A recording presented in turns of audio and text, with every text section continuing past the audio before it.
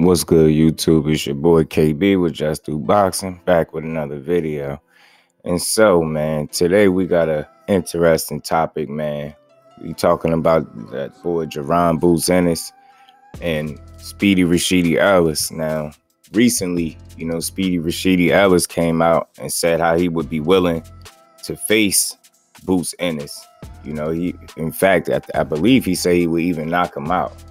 So that had the boxing world buzzing for a bit, had everybody talking, had a lot of people, asking what's up with Boots and why he didn't respond to Speedy Rashidi Ellis' alleged call out. And, for one, I felt like he didn't respond simply because Speedy Rashidi wasn't in their plans. You get what I'm saying? I think, a guy in Boots' position, he's 29-0 with 27 KOs, man. He's trying to fight the absolute best. He's a fight or two away from a title shot, if we're being honest. And I think, fighting Speedy Rashidi, although it would be one hell of a fight, in my honest opinion, I just don't see it being beneficial in terms of what Boots is trying to accomplish. And like I said, that would be kind of like taking a step back. And I'm going to play a clip, from Bozy Ennis, and salute the YSM Sports Media for interviewing Bozy Ennis, as he always do, putting out great work. I'm going to let y'all hear what Bozy Ennis had to say about it, and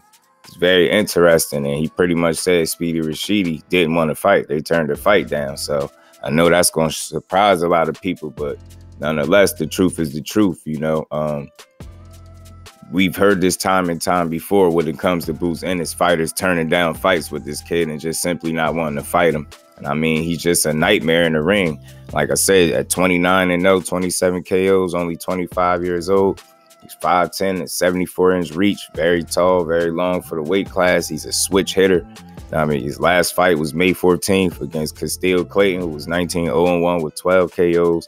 We all know how that ended in the early second-round KO.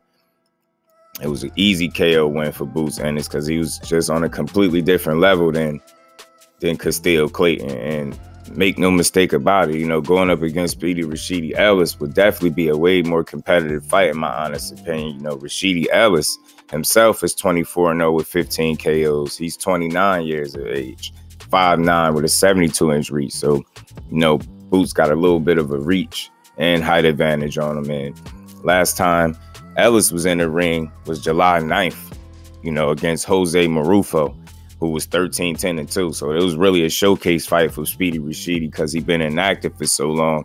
He ended up getting a first-round knockout and knocking the guy down twice. Easy win, easy showcase fight, kind of a get-back fight. Like I said, after he'd been on the shelf for so long, he left Golden Boy and signed with the PBC.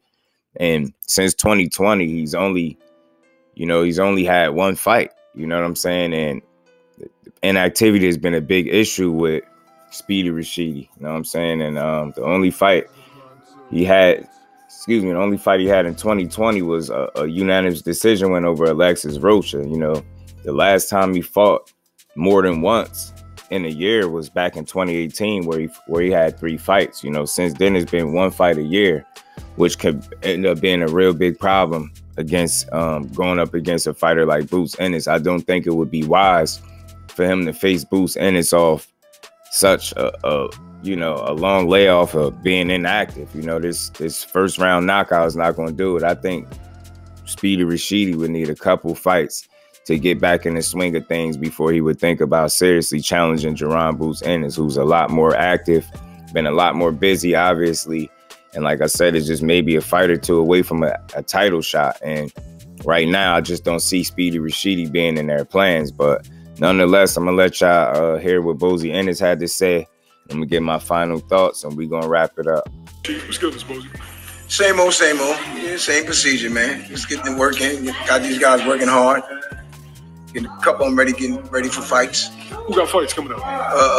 Carlos, Chai, Boots. What? January.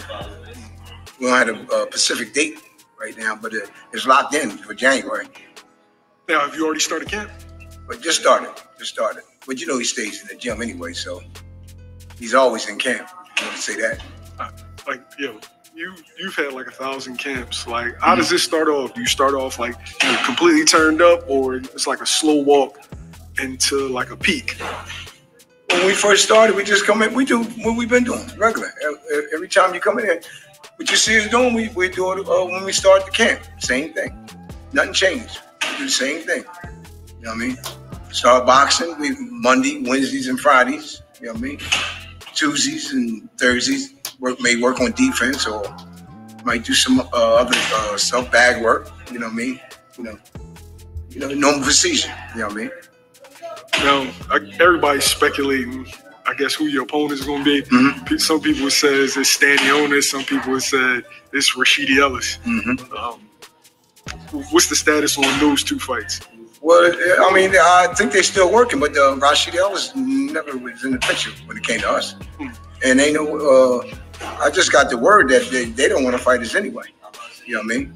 You know, and I heard somebody offer them double the money, the fight boots. And I heard they want to fight boots, but we not looking at Rashidi Ellis. He's what, ranked number 10, 14? We looking for the guys in the top 5 on down. You know what I mean? We're not trying to go back. You know what I mean? So 10, 14, or no, even 9, or none of them guys, man. We want the top 5 because we close to the title, man. Why would we go backwards? Now, in interviews, Rashidi said he would fight you, but when offered, turned it down. You heard about it. Yeah? You already heard about the turn down. You know what I mean? But like I said, we not even looking at Rashidi Ellis, none of them Blair Cobbs, or none of them guys, man. Rashidi Ellis is a good fighter, though. Can't take him away from me, though. But he's not in our future right now. We trying to get them titles, get them guys that got the belts. You know what I mean? Whoever got the belts, that's what we want. You know what I mean? If we don't get them, we get the next one in line. You know what I mean? Now, is that how the normal process goes? So there y'all got it. So there y'all heard it directly from the horse's mouth. Bozy Ennis himself. He said Rashidi Ellis was offered to fight. He turned it down. He said he was even offered double the money to fight Boots, and he also didn't want to fight him. He also turned it down. So there you go. There go the people. There go y'all answer for the people that wanted to know if Boots was going to respond to Speedy Rashidi Ellis. Now y'all know the truth. And I never took Bozy to be anything but a truthful individual, and I don't think it's no different in this situation. Speedy Rashidi turned the fight down, and if he did it, which I believe is true, I don't think he did it out of fear. I think he did it just simply knowing that he got to get back acclimated to the sport. He's been inactive for far too long, and just having one fight per year since 2018 is not going to cut it, especially when you're going up against the one of the top prospects / contenders in Bozy Ennis. It just wouldn't be smart to face him off long stretch at inactivity or coming off a real early first round knockout. That just wouldn't be smart. So y'all get in the comment section. Let me know what y'all think.